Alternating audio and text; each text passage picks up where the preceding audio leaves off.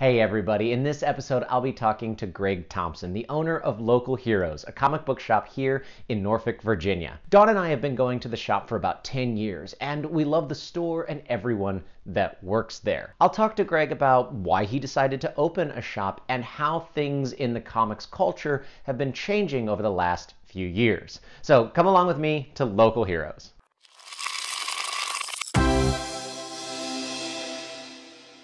Thanks for talking to us tonight. Thanks for having me. It's a pleasure. Yeah, it's fun. We got to come in, be in the shop after hours. Yeah, it's very quiet. It's so different. I'm expecting all of the props and comic book characters to come to life any second. Right. How is it owning a comic shop in 2019? It's great. Yeah. I love coming to work every day, and business is solid. I think things peaked about 3 years ago. Really? Comic sales wise, just like single issue comic wise. Mm-hmm. But there's other areas that have made up for it. Collectibles, kind of geek related merch. We sell a lot of stuff that's aimed at like women in general. Mm-hmm. So those things kind of pick up the slack. And I still love coming here every day, so it's good. That's awesome. Yeah. That's so cool. So you opened in 2008. Yes. 2008. What happened? What made you decide, you know what? It's a nice Tuesday in 2008. I'm going to open a comic book shop. I feel like I hit rock bottom in my previous life, and right. despair and like no fear of things getting worse was a nice impetus for doing what I really wanted to do. Your only direction was up. Yeah, absolutely. All right. People were like, "What would you do if you won the lottery?" And I was like, "Well, I'd open a comic book store." So that's what I did in December, which was the beginning of the financial crisis, December 2008. So it was a terrible time to open a business. Okay. I guess if you can make it through that. It was, it forced me to be very conservative fiscally, and to just kind of set good habits for spending money. And I think it was a good thing in the long run. And has this been your space the whole time? Yes. We signed a lease here. The space, the previous shop was leaving, and we happened in here at the right time. So I love this. Cool. I love the spot. We grew up around the same time, and comics were, a comic book shop was so hard to find. I grew up in St. Louis, and there was one comic book shop for the whole metropolitan area that I knew of. There might have been more than one. So if you're from St. Louis from the 80s, then you can tell me I'm wrong. It's fine. But I only knew about one. There's some great stores in St. Louis now. So I think we probably came up with the same sort of culture, comic culture. What was the comic book culture like in the early 2000s when you were having this idea and then you opened your shop versus what's comic book culture from your point of view as an owner now? When I would go to 7-Eleven and get my comics off the spinner rack, and when that didn't satiate me, I would go to actually, I had to seek out a comic store because I was unaware that this was a thing, right? A store that just sold comics, and people were like, "There's a comic store," and I didn't know what to expect, so I rode my bike to this comic store, and I was blown away. I was like, "This is the greatest place ever." I was maybe 8 or 9. Then I went through college. I lapsed on comics in college because I couldn't afford them. Right. Yeah. And then around 2000 was when I personally got back into reading comics. I think it was The Dark Knight 2 that brought me back because I read an article in USA Today about that, and I was like, that's cool. I'll go check it out. And that kind of sparked my love of comics all over again. That was a really good time for comics. A lot of the big names were coming up then. Bendis, Brubaker.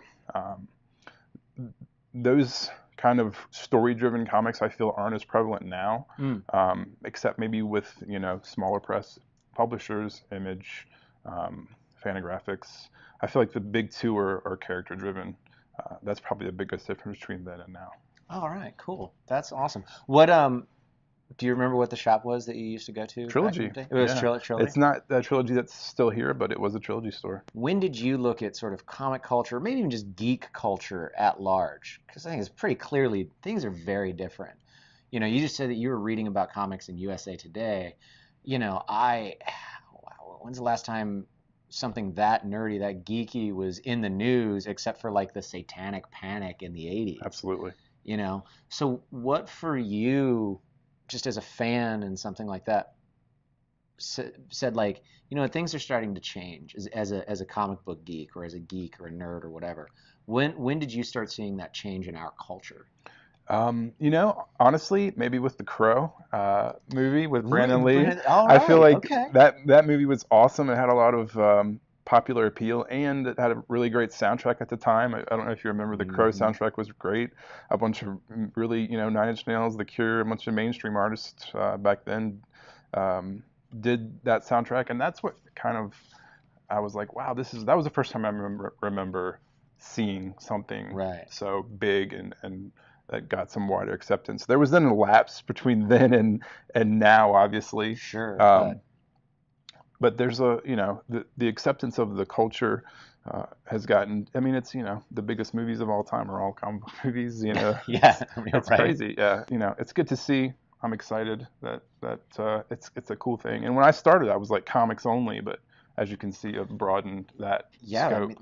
mean, we've got a number of statues from the place, you know, in our house. I love seeing the sort of D&D section. It was a few books, and Yeah, now it's its own little absolutely. side of a stand. The pops, that man, I would have never have guessed that Yeah. was going to be such a thing. They're the new Beanie Babies. But there are so many. What's your favorite part of owning and running a comic book shop? You know, I really enjoyed just kind of business management in general. You know, Oh, that's cool. that's really been surprising. I think I'm good at it. It's fun for me. The other part about owning a comic book store that's great is the fact that, like, there was a woman in here tonight who was like, I really liked this book, Huck by Mark Miller. What else do you recommend? And I was like, have you read Saga? She was like, no. And I put it in her hand, and she smiled and got excited. Awesome. And I know that she's going to take that book home, and she'll be back for 2, 3, 4, and Yeah. she's going to love it. So turning people on to things that they're going to hold near and dear is pretty awesome. Yeah, and we've gotten a couple of things that sort of have just shown up in our box. That's a really cool thing here at Local Heroes. You can reserve a box and put some of the specific things that you know you like in there. It makes you feel like a part of the family here. Absolutely. I know a lot of comic book shops do that, but this is the first place that I've seen that did it. But there's been times where we've just come in. Descender, I had never heard about it, and there was just a single issue of Descender in there, and it was a back issue, and I checked that out and absolutely loved it. And we've got 2 of the trades now. I'm excited about Ascender that's coming. Yeah. So that's really cool. Are there any? So I like that you just said that you really like the business side, which is maybe kind of geeky in its own right, the numbers and figuring that out. What's a unique sort of challenge to running a comic book shop in sort of the atmosphere of being a business owner, like with that hat? Comics are sold on a non-returnable basis. That's probably the hardest thing for me. There's 500 single issue titles a month that come out that I have to decide without really, and some of them have sales history, but most of them, a lot of them don't. I kind of have to guess. That's probably the most difficult thing, is knowing that it's rare that I get it perfect.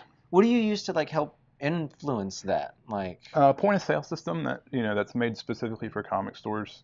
And without it, I don't see how anyone runs a store without a point of sale, because the data there is valuable. But so that's does that difficult. mean, are you able to like look at it and say, oh, over the last 6 months we've sold a ton of gothic horror themed books. Absolutely. Let's order some more. Yeah, or if something new is coming out, if there's a new Thor #1, I can look to see who bought the last Thor #1 and kind of make an educated guess. But it's still very hard for that reason. Cool.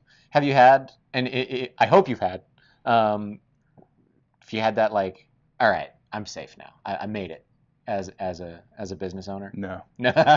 I wish someone had told me that I was guaranteed 10 years. I would have stressed way less than I did between 0 and now. Yeah. But no, I you're feel that way. You're over a decade. They have their own word for it. Yeah, That's 11 feel years. Pretty great. It does. It's a nice accomplishment, but you can't rest on your laurels, because people that shop here expect to constantly find something new, and I have to be on the lookout for that new thing. Sort of related to that, what's exciting in the world of comics for you right now? Like stuff that's on the horizon or trends that are picking up? I personally enjoy crime fiction. I always have. I always will. That's my sweet spot. Southern Bastards, criminal, anything from Ed Brubaker. I'm really excited for the new X-Men book that came out today from Jonathan Hickman. Oh, cool. He's controlling the entire X universe for the next 2 to 3 years. Oh, that's it looks like it sort of feels a little like House of M style. Yeah, it's basically, one person's unique vision. That's got me really excited for superhero comics, which is the first time that's happened in a while. That's cool. Well, you kind of just told me what are your go-to reads? What's in Greg's box, which I guess is just the mailbox. Absolutely. I love Lazarus. I read that in single issue form. I read most of my stuff in collected editions because I can't remember from month to month what I've read or what happened. Yeah. But the books I'm really excited for that I'll read in single issues: Lazarus, Criminal, Southern Bastards. I read the new Wildstorm book from Warren Ellis, which was really, really great. Those are just a few that get me kind of excited every week to flip. Saga when it wasn't on hiatus. Whether it's new or old, what should they be reading? What do you think that's coming out in singles right now people should put in their box? It's tough because people tend to either go superhero stuff or some genre fiction, a mix of both. I think the better comics right now are being done outside of superhero comics. Today was the exception. Two great superhero books came out. The new Batman Curse of the White Knight from Sean Murphy and this Jonathan Hickman X book were both really stellar books. Outside of that, I always love what Image does. I feel like they're the most eclectic publisher. They're the new Vertigo. Those are great. And that, if you want just something that's really beautiful or more art oriented, you can get books from Fantagraphics, Drawn Quarterly, and even like First Second is doing really great books inside of the YA all ages genre. So those are some of my faves for sure. Something that is really cool that you do is like you feature local artists and local storytellers, and I've seen them in here in the shop and doing a lot of that stuff. How do you find local comic book folks and decide, you know what, yeah, let's do an order of all of this and let's put those on the shelves? Most local men and women who have something to sell are not shy about being like, hey, can I put my comic on the shelf? And I'm happy to do that for anyone. If it sells, great. If it doesn't, then it loses its spot because shelf space is valuable. Yeah. But I'm always willing to give a local artist or writer a shot for some shelf space. And we built a relationship with some local people who do shirts for us. We do the Noise Fest over here. Yeah. So that was a lot of fun. Yeah. So I think it's interesting that there's such an upswell in comic book shops. Brick and mortar stores, and we live in the age of same day delivery, DoorDash, Uber Eats. I saw an ad the other day when I was online for I think it's up in Richmond. It's a margarita delivery company. Wow. Like you can get anything you want without leaving the house, and yet comic book stores, the store you come into, and you don't have a Barnes and Noble reading section or anything like that. What do you think it is? What's the magic of these four walls that is really making those stores not only popular again, but kind of seems like starting to thrive? I feel like it's the discovery of, if you have a genuine want to find new, interesting stuff, it's way easier to be immersed in it. The smell, the tactile sense of a book always feels good. We're very niche. We specialize in one very tiny thing, comic books. So that helps. But yeah, I'm amazed anyone leaves the house for anything. And when they shop here, it means the world to me, and I want to make sure that they're taken care of. I think for me as a customer, that shows. Not only with you, but with all of the employees that are here. And I tell you, I like having my trades. I like having the collections and all that kind of stuff. But there's something so magical for me coming in and getting this week's issue of Conan or getting this week's issue of John Wick, even though I know it's only going to run for like 5 books, or War of the Realms. I had a blast with that one, and I was really iffy on it. I didn't know if I wanted to do it, but it was getting to talk to a real person, and it's cool seeing something in the box. Yeah, that's really nice. neat. I remember that feeling very well. And serialized comics are, there for a reason. People like that. Some people, really enjoy those installments. So I don't think we couldn't talk about comic books and a comic book shop owner without talking about this ridiculous popularity of Free Comic Book Day. Right. You'd been owning the shop before that came around. So when you first heard about that, did you think it was going to catch on? What did you think? Because now, I mean, and I'm actually really interested. How does that look as far as how busy you are and the business and the numbers of people through the door? Like, is it something that works really well for you, or is it a wash, but you like seeing everybody's faces? It's a little bit of both. It's a really expensive day to put on. We do a lot of stuff, free pizza, snacks, face painting, and, all the stuff we do that we give away for free makes it and the comics obviously cost us money. So it's an expensive day, but it is worth it. And I remember when I first went to a Free Comic Day before I opened the store, I felt like it was more for new people. It is targeted towards families, kids. There's a lot of kid-friendly books that day. Yeah. But I'm really happy that 1,000+ people show up every year. The lines around the block, and they have a good time. That's all I really care about, is people showing up and having fun. All right, so you've got someone that comes in and they say, the Marvel movies are doing so great, and I used to read comic books. I got them at the grocery store, but I haven't read a comic book in 30 years. What should I start with? If you had to pick 3 trades, 3 collections, and say, you know what, here, read these 3 things, what collection would you give a relative newcomer who really has never read anything other than old school, Justice League or Batman or something like that? Okay. Saga's our best-selling volume of all time, so Okay. I always say Saga. I There you give go. that, that's number 1 for sure. That book is accessible, it's fun, it's beautifully drawn, it's easy to get into, it tells a great story. It's the right amount of weird, too. Yeah, absolutely. And it's the best-selling book for a reason. I would probably give them Matt Fraction's Hawkeye as a taste of what a really good superhero comic could be. That book is tons of fun. It's so much fun and puts a smile on my face. And that's probably my best-selling Marvel book. For a wild card, I might throw in something I enjoy, maybe Descender. It's a great, that's an easy one for people to like. Maybe Criminal, maybe Southern Bastards, but maybe one of those 3 would be like the 3rd wild card pick. There are some suggestions for you, so check those out. Well, this is so cool. I know you still have to close a couple of things down, so I just want to say thanks so much. Thank you, sir.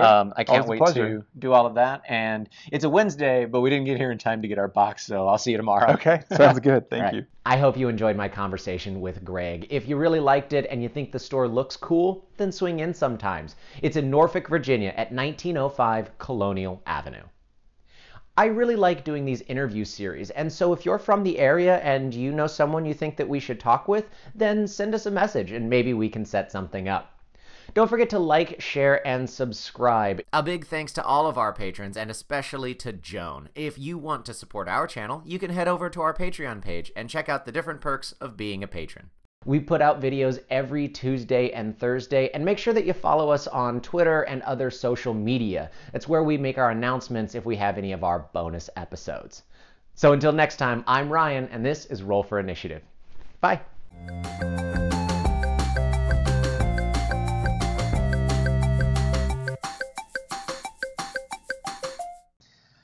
Yeah, we're set. Cool. Yeah.